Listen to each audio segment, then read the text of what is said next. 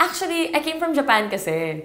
So, I was in Japan for a few weeks, and then when I got back, doon na namin nag-start mag-pre-prod and everything. And then when I was on set, nagkwento na si Direk Jay. But then when he was making kwento, I had no idea.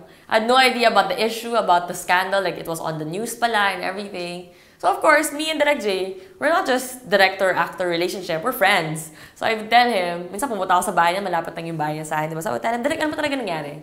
So he told me everything. And to be honest, I've known Direk Jay for a long time. And in the set, I was not abused in real life in the set. If you can see, I'm very clean. If ever may pasaman ako, it's from jiu-jitsu or surfing. But honestly, we have a very responsible directors in the industry. And of course, pag may nangyaring masama on set, since it is a film, obvious yan, nalalabas yan, di ba? It's gonna go to the news. So why would, in a right person's mind, why would, for me lang, why would he do it? So for me, I wasn't there. I know there's always two sides to stories. But personal experience, I'm completely fine. And I'm really glad. For me, sayang, kasi it's a good film. It's a good film. Sana mapanood, what's the name? Sana mapanood ng lahat yung pelikula. And lagi akong tinatanong ng news, hoy, ano ba, ganyan.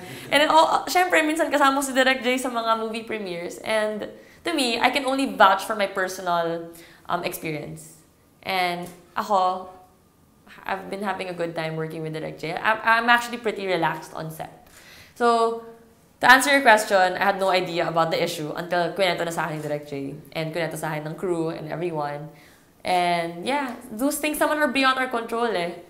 So, sabi ko na kay Direk Jay na, let's just make a good film. And, for me, it was a blessing to me naman having this film. Kasi, I like working on advocacy films.